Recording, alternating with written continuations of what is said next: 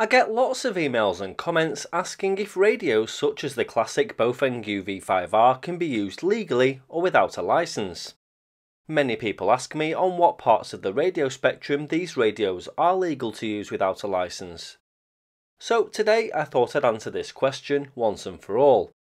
The Bofeng UV5R and other wideband VHF/UHF handhelds usually cover 136 to 174 MHz VHF and 400 to 520 MHz UHF. So I'm going to take you on a tour of this part of the spectrum and show you if and where you can use this radio and who else is using these precious and tightly packed frequencies. I thought of a few ways of doing this. Frequency by frequency was far too complex and long-winded, so I'll show you who's using the frequencies these radios cover by category for both VHF and UHF, and show you what licensing these radios may or may not require along the way. Starting with VHF and space science, and these frequencies are used in the operation of spacecraft, in particular space tracking, space telemetry and space telecommand. There's also some frequencies for the radio navigation satellite service as well as radio astronomy. Next we come to some license exempt allocations which are used for things such as marine alarms, telemetry, lone worker safety alarms and a multitude of other applications, but traditional two-way radio voice comms are not permitted here. Then we come to public sector radio, and these allocations are reserved for the military and business radio. Business radio users range from taxi companies and factories to hospitals, care homes, industrial sites and transport operators on both analog and digital, simplex and repeaters. All of these frequencies require what is known as an Ofcom business license, which can be expensive. Moving on, and we come to amateur radio and the 2-meter band. These frequencies can be used for radio tests, general chit-chat and a multitude of other things, but an amateur radio license must be obtained first. This is inexpensive and requires the completion of a course. These types of radios start at 136 MHz FM, and in fact 136 to 137 MHz is used by aircraft and control towers in AM mode, so it's not a good idea to use frequencies in this portion of the spectrum without an aeronautical radio license. A huge chunk of spectrum is reserved for maritime use, mainly marine VHF radio, but there's also allocations for marine navigation, automatic identification systems and coastal marine stations. All of these frequencies require a marine-related license. Now we come to business radio, which is similar in ways to public sector radio. Technically assigned licenses authorize the user to use a variety of radio communication equipment across a large range of frequencies, ensuring they're able to cover remote and crowded areas. An area-defined license authorizes the user of a frequency or frequencies in a defined geographical area. Suppliers who carry out servicing and repairs of two-way radios, hire out business radios and carry out certain other relevant services require a supplier's light license, which gives them access to a wide range of frequencies. And finally, under this section is the simple site license, formerly known as UK Gen or UK General. This is a block of frequencies allocated to business use, and many people think these frequencies are free to use without a license, but this isn't the case. Moving on, and we come to PMSE, or Programme Making and Special Events.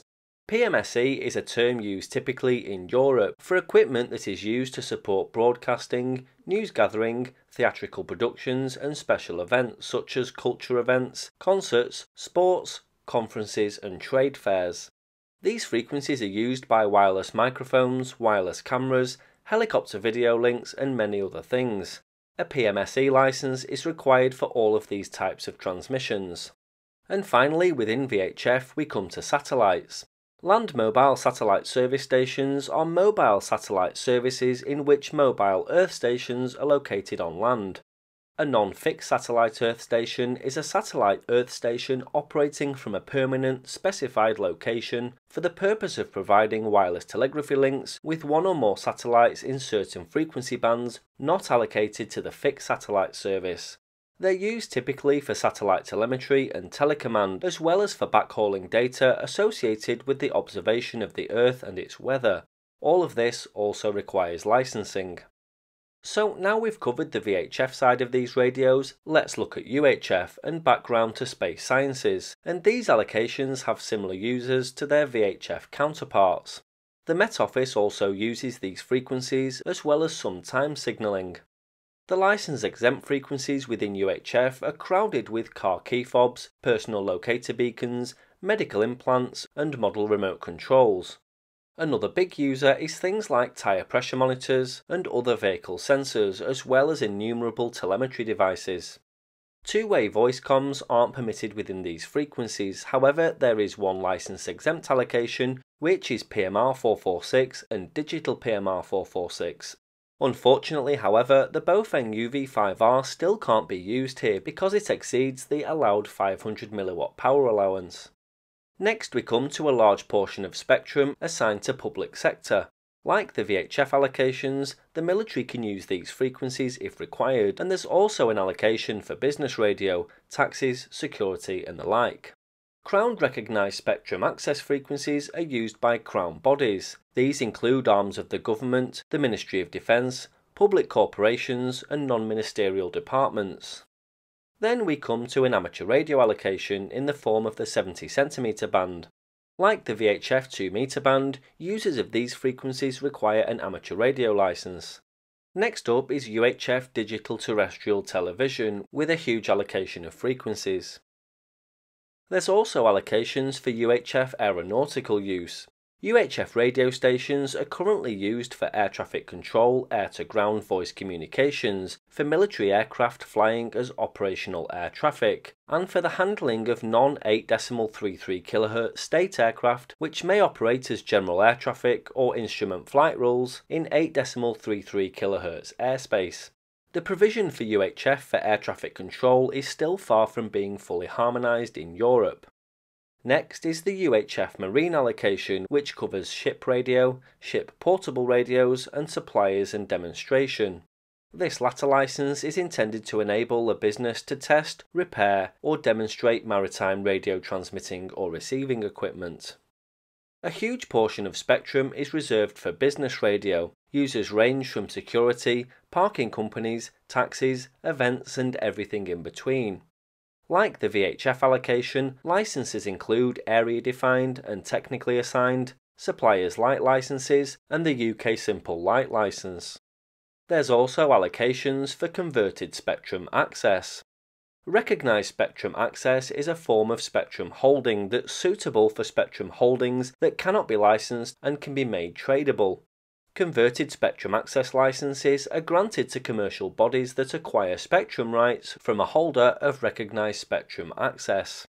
Next we come to the UHF allocations for PMSE or Programme Making and Special Events, as discussed in the VHF section of this video.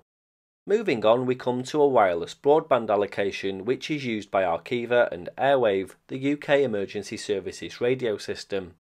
Non-blue light services such as local government and councils also use Tetra systems within this portion of the band. And finally, fixed links is a spectrum allocation for things like the national grid and the energy companies for their telemetry systems. So that's a complex overview of the radio spectrum covered by radios such as the UV5R, and I hope it answers the really common question I get, that is, where can you use this radio without a licence? Nowhere.